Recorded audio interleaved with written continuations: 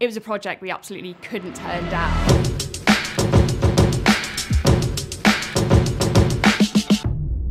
Loud, proud, yeah, it was essential. Harry is one of the biggest icons of this generation in makeup. You can see that in his performances, he's so fun, and to be able to get that across through the figure was something we were all really excited to do. It's his eyes, isn't it? He's just got that dreamy expression.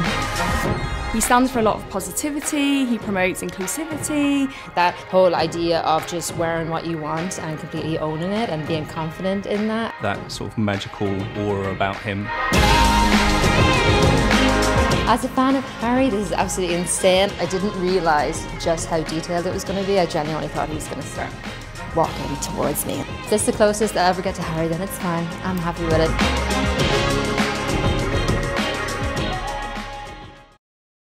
Working with Harry 10 years ago on the One Direction launch, it was pretty apparent that he was a star then. When he walked into the room lit up. He was full of charisma and charm, so it's no surprise that he's the superstar he is today. So Harry's famous for his style as well as his music, and we just love his love for fashion. So what we wanted to do is have the figure wearing an outfit that really emphasised his fashion credentials.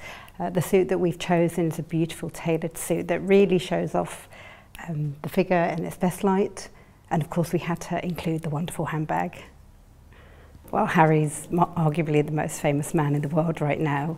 He's due to take a break from touring, so it's perfect time for his fans to actually come and see Harry again, and they can come and stand up close and personal with the figure at Madame Tussauds London. I think the fans are going to be very excited, and we're all very excited. When One Direction figures were retired, they were missed, so bringing Harry back to London is going to be incredible. We're very excited. I think fans are going to be really excited to see the figure. It's great that the fans can come in, they can get up close, and probably closest they've ever been to Harry, but also the fans have missed the figures of One Direction being on display at Madame Tussauds, so that makes it extra special for us to have Harry's arrival. We're very excited to be welcoming Harry home. He's from the UK, so that makes it extra special to have him in the original Madame Tussauds in London.